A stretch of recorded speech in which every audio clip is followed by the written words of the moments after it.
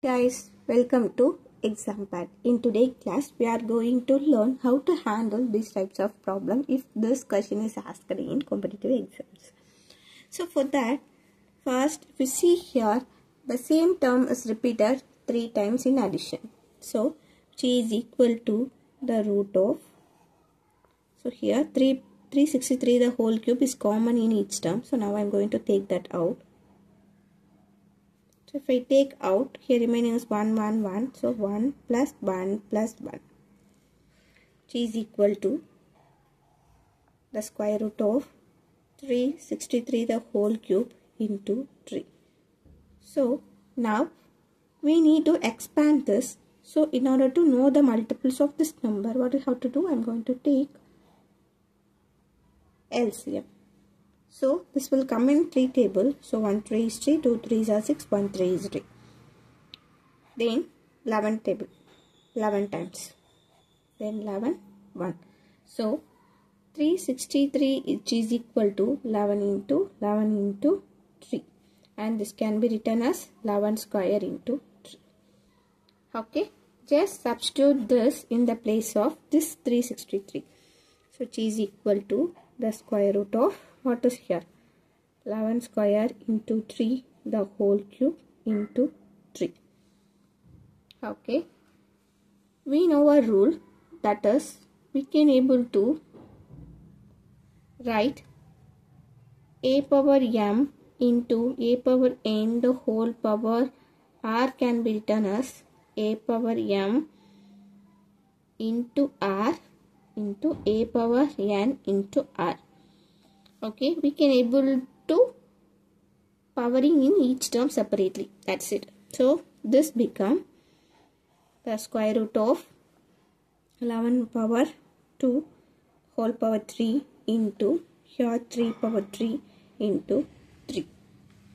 So now g is equal to, we know a rule, that is a power m the whole power n can be written as a power m, both get multiplied, a power m into n. So just apply this here. Therefore this both get multiplied. Then the root of 11, 2 into 3 is 6 into 3 power 3 into 3. Then if the base is same in multiplication, the power get added. This is the another rule. So if I apply that here, therefore 11 power 6 into 3 power 4. Okay. We know that root a can be written as a power 1 by 2. The both are equal. Just replace the root by 1 by 2.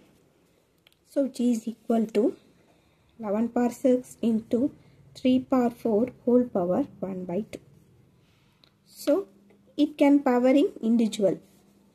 So individual terms. So 11 power 6 whole power 1 by 2 into 3 power 4 the whole power 1 by 2.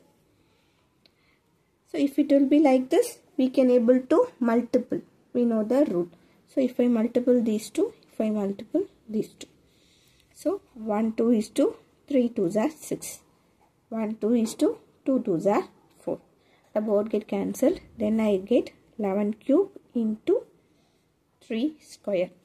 We know that 11 cube is equal to 1331 into 3 square is equal to 9.